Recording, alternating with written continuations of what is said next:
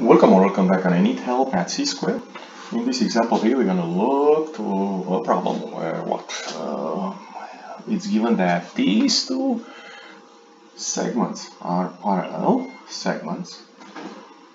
They give us some measures and they ask us to find how long AE is, which is this guy, right? And they give us this, this, and this. Okay, so how are we going to do this problem? First of all, we're going to start from this given statement, which tells us DB parallel of AC, which means what? Which means nothing else that we have some angles that are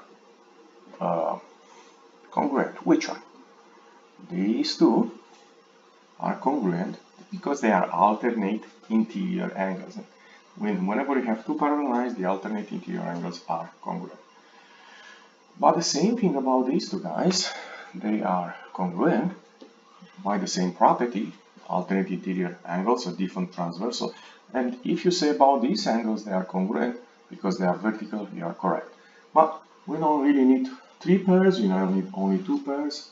This is the theorem, angle-angle similarity theorem. By using this theorem, we know triangle EDB, it's similar with triangle EAC. You really need to be careful with this statement. You want to use the corresponding letters. And if you write a corresponding letter here, guess what? Writing the proportion will be a lot easier. We're going to have what? DE or ED, it's either one is good, over EA equal EB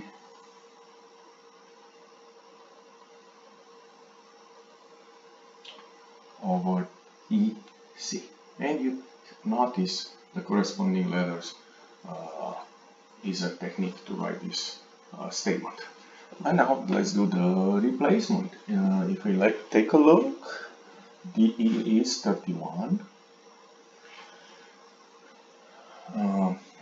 AE or EA we need to find out. EB is 22 and EC it's 55. So we have a simple equation to solve. We're going to use cross multiplication. 31 times 55 equals 22 times x.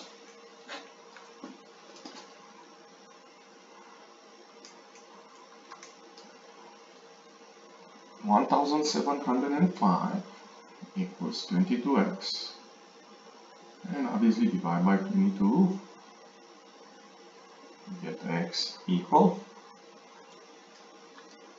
77.5. X being nothing else than AE.